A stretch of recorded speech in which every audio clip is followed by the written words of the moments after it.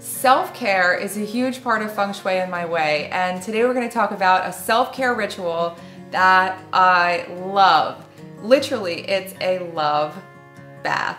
I've been doing baths like this for, 10 years, and I reach for them anytime I need stronger intention, more relaxation, a deeper level of commitment, reinforcing what I want in my life, and just feeling good. Like literally just pure self-beautifying self-care. So the other thing about doing baths that have little energetic additions to them is that they can help to literally clear the energy field around you. Now I know that might sound woo-woo ethereal to some people, but we literally have a field of energy around us. Our organs have magnetic fields. Our heart has a huge magnetic field. Our mind has a magnetic field, our brain. We are electric. We are run by electricity. It's our life force. And in Feng Shui, when that electricity is flowing freely and is free of obstructions and negative stuff and anything heavy, we shine and we have the greatest impact, and we're the greatest creators, and we bring in all kinds of abundance.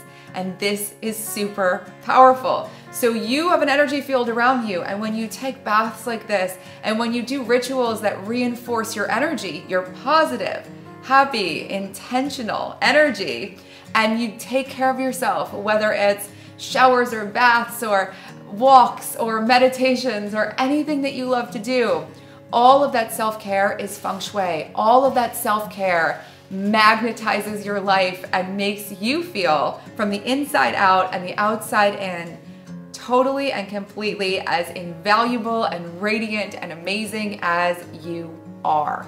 So to start with, when I do a bath like this, I use crystals. Now, I've been using these same crystals forever. It was really exciting for me to see that the crystals that I was using, my friends at Energy Muse wrote a book called Crystal Muse, and they use the same crystals in their love bath ritual, which made me so psyched. So if you haven't checked out that book, I think you'll love it, Crystal Muse.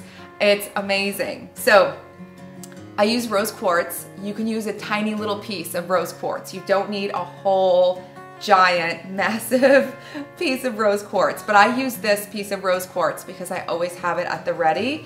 And then green aventurine. Green is the color of the heart center, and green aventurine is an amazing crystal for more open-hearted love. Rose quartz is amazing for everything from forgiveness to more self-love, and of course all of these love harmonics make us more magnetic. So these two are what I use. Again, you can use tiny little pieces of tumbled crystal. They will work very well. The point is when they get into the water, just similar to if you've seen the video I made on making a rose quartz elixir, if you haven't, I'll link it so that you can watch it. When you make a rose quartz elixir, you're literally multiplying the power of the stone in the water. You're just filling the water with the power of your intention that's embedded within the crystal. Same thing when you take a bath in crystals. It's not as powerful necessarily as a crystal elixir, but if you've made your rose quartz elixir back in the other video, you can use that also. You could put a splash of that in the bath as well. So to get started, I always clear my crystals first. Now to clear a crystal, I've gone through this before. There are many, many ways to do it. I like to put these outside in the earth so that they can be in contact with the earth and really recharge and let go of any information and energy that they don't need. I also like to put these out in the full moon and the new moon for 24 hours to recharge with the cycles of energy of the moon. I also will periodically use either Palo Santo, this is a tiny piece of Palo Santo that I have right now, or sage, and I'm lighting it right now in a candle off to the side. Sorry guys. So here we go. So I have a little bit, I don't know if you could see the flame, a little bit of Palo Santo, and I hold my stone under the smoke and make sure that it really feels right to me, that the stone is being cleared of any energies that do not belong. And when I'm done, and I feel like the stone is really clear, I hold it in my hands and set an intention. I just imagine the intention moving through my hands and into the stone. You can imagine it any way you want to imagine it. Your imagination is moving and shaping energy. So just imagine whatever it is, whatever your intention is, going into the stone. Okay.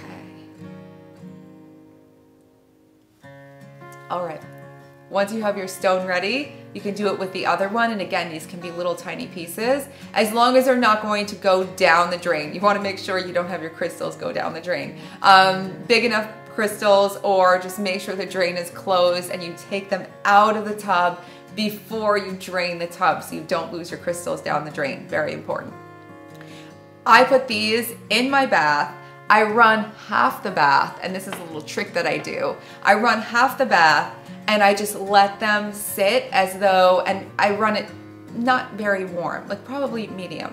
And I let them sit like they were tea bags. I just let them sit and soak in the water, but I let them sit for a good hour or two if I have the time. So I'll just, in advance, I'll run the water, I'll run half the tub, I will have these in the bottom, and then when I'm ready, I will throw in either a cup of baking soda or a cup of sea salt.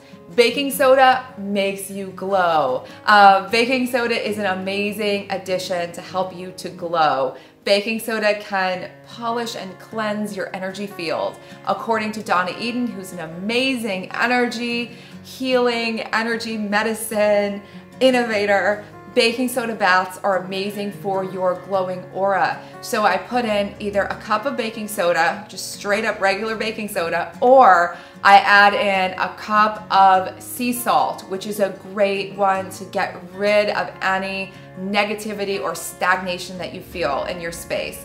So whichever one you've got, whichever one feels good, throw it in, leave your crystals in there, put the water on high, warm up your whole bath, fill the other half up. Now it's all going to be full of this crystal energy water, and you can set the scene if you'd like. You can burn some sage first. You can light lots of candles and put them around. I don't really, to be honest, do any of that. That doesn't really appeal to me. You want to do things that really appeal to you.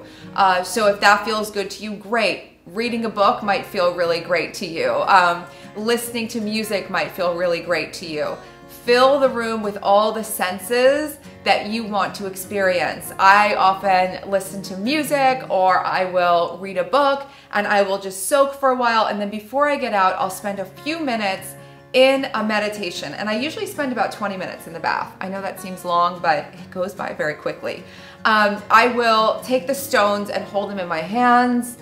Some people, like the girls at Energy Muse, suggest putting them over your heart center. I hold them in my hands and do a little meditation, visualization to reinforce my intention, what I'm practicing. I imagine myself feeling and seeing and experiencing whatever it is that I've programmed into the stones.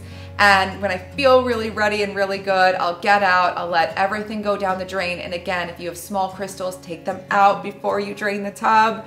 And there you have it. A love bath. Have so much fun with this, guys. Questions, comments, leave them below. And don't forget to sign up for the free love video series. I can't wait to see. I can't wait to hear all that happens. Amazing things happen when you do these videos. They are below. Questions, comments below. I love you guys. I'll talk to you soon. Bye.